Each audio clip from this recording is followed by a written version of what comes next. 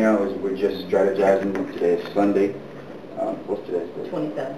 Sunday the 27th, and we're getting ready to start our new year. So far we've done 6 weeks. I thought it was longer, but we have done 6 weeks so far, so I'm going to change the dates on the log about how long we've been working out.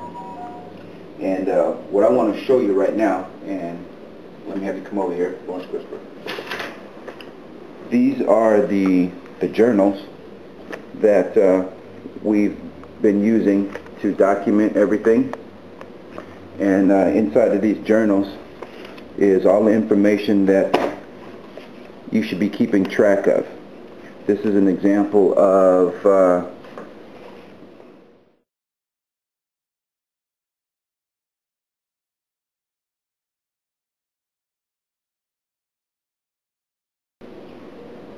how your food intake should be and your workouts. I'm going to go ahead and make copies because I know you guys can't see that right now. And then of course we have 24-hour fitness schedule. You always want to highlight the classes that you can take based on your schedule. And this is our Bible. It's called Burn the Fat and Feed the Muscle. This is a program where we use our caloric intake, and you can see the tabs on here. As you read something, these are highlight points that everybody should be taking advantage of. So these are the tools that we use, and as well as when you come around to Sonia and you can see where the computer is. I'm going to put a printout up there right now too because I know you can't see that. But this is a chart, progress chart, which gives you kind of a rough estimate of what's going on with your body. The more data you have, the more information it's going to give you.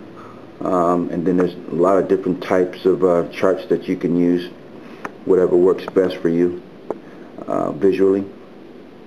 Okay.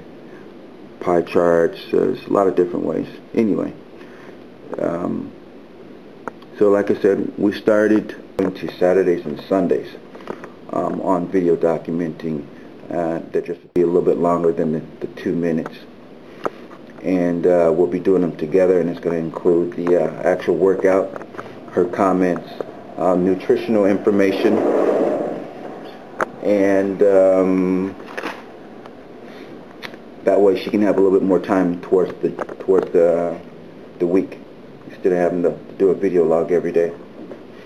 Okay, so